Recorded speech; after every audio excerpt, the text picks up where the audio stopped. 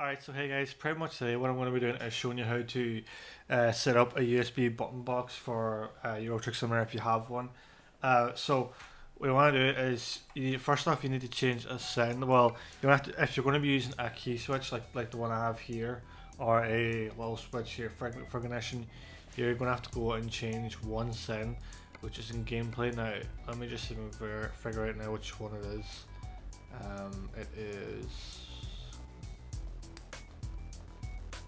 It's not that far down anyway. It's one of the engine ones anyway. So I clicked on the wrong one. I'm pretty sure it's this one. So let me just find it. I can never find it.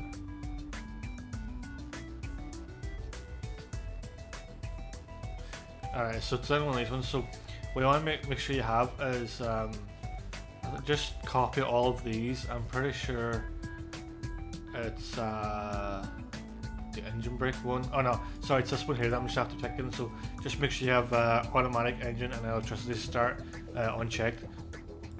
Then once you've done that, what you want to do is you need to go to controls, and then on your controls up here, for you normally it would be just keyboard only, but if it is keyboard only, you want to look for keyboard plus. For me it's Arduino Leonardo, but it could be something different for you, but it should just be that there. So click on that once you've done that. I forgot to also mention too that you shouldn't really need any extra drivers, because it usually just automatically does it. So once you've done that, it's just a matter then of just mapping everything here. So the way I'm going to start off with the whole ignition system first, just because that's kind of done a bit weird. So I actually have both of these set to the same thing more or less. So as I can have this as the engine cutoff and this is the ignition, and that's also, it's kind of like how you would have the accessories position on a key as well. So to map that to that, we want to go and look for the engine start option here, which should be underneath the, what's it called, what section is this? Is the truck controls. So let's see if we can find that, engine start stop. So this is the only thing that you're going to use both your primary and your secondary mappings. So I usually have the primary mapping set for the switch, which I use mainly for turning off the engine and kind of, like I said, the first position of the key. So then once you've clicked on the button, it usually would say joy button, and then it would say 0. I just realized that you won't really be able to see too much of this, but I'll try and make it so you can, just so you can see what I'm doing. And then you also want to map the key to the one we set it. So let me just scroll up a little so you can see. So you want to be able to, you want to click on this one, and then just turn your key, and that should then map that. And then for this one here, I would set, it's actually set as activate, which can be used for entering like truck dealers and stuff, but it's also used as well for when you're filling up your fuel and stuff.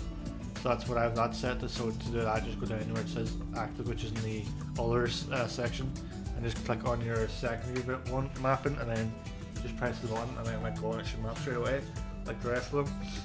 Therefore, for these ones here, I have this one set to reset my camera, which it's not actually called that. It's let me see now which one is it. It's actually the interior camera.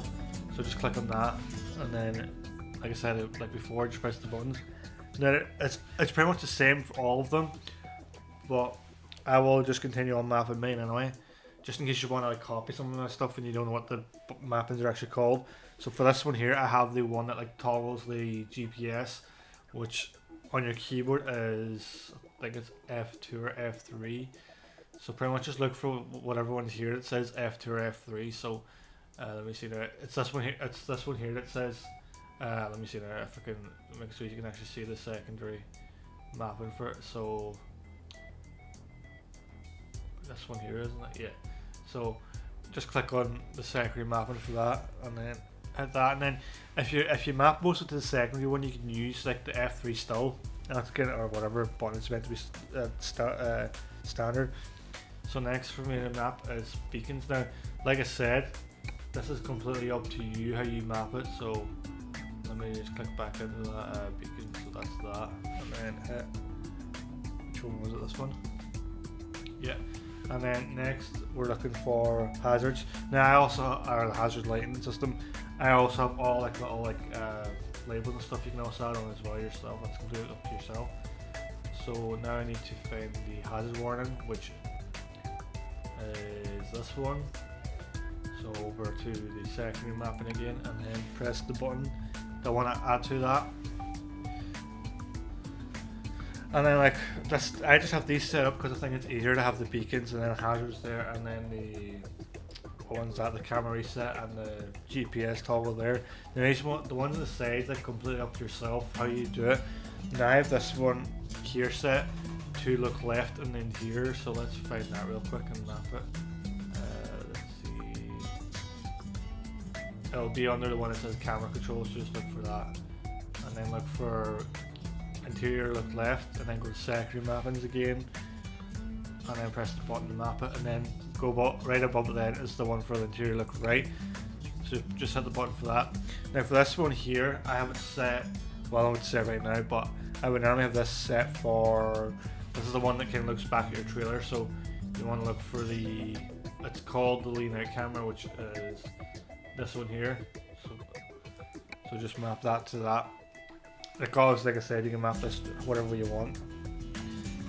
For this one below, well the first one and the second row of the 9, I have this one set to light mode. So that's, I think that's an Eurotruck one. Yeah, it is. So just click on the second mapping for that, and then press your button to map it. And then I also have cruise control set for the one beside that, which would normally be your C button on your keyboard.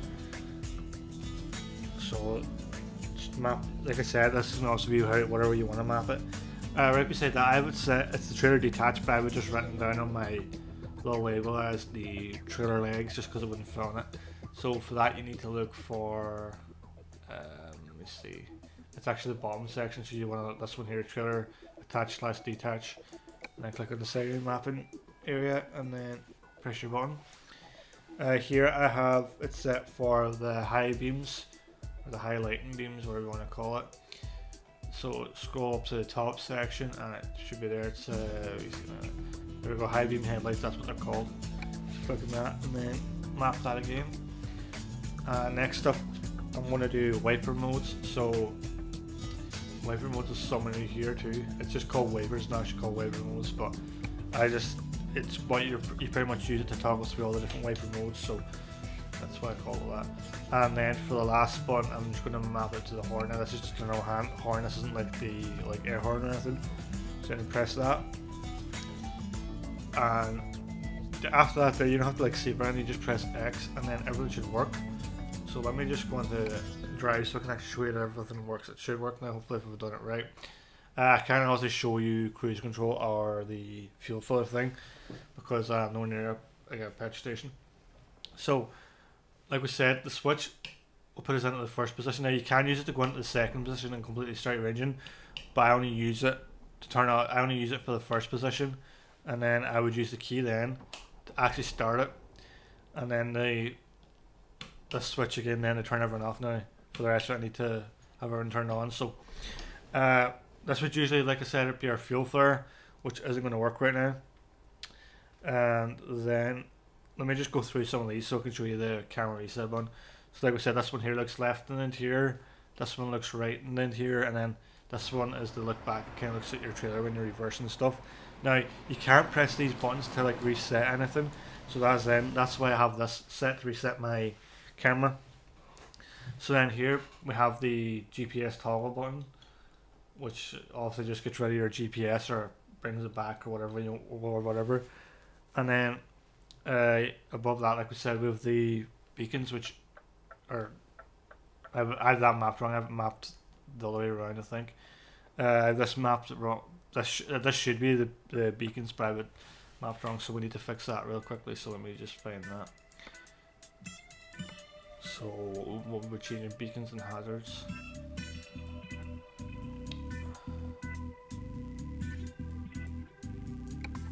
So that's that, and then we need hazard warning, which is this.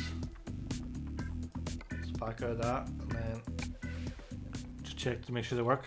Yeah, there we go, there's the beacons going, and then there's the hazard going. Obviously you can't really see it, but you can see the dashboard flashing.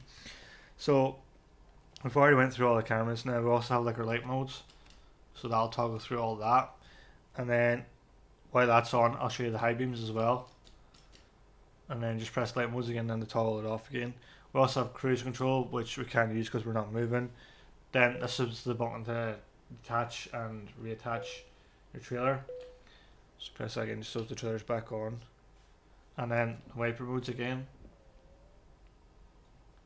which when you press it the first time it just goes on to the snow mode, and then you press it again it would go a bit faster, and you press it the third time it turns it off. And then for this one here it's just a horn. It's pretty simple. I plan to actually eventually map this into a button that's going to be on an actual aftermarket wheel on a Logic G920 when I get it for Christmas. So I don't know how I'm going to do that, but I'm going to try anyway.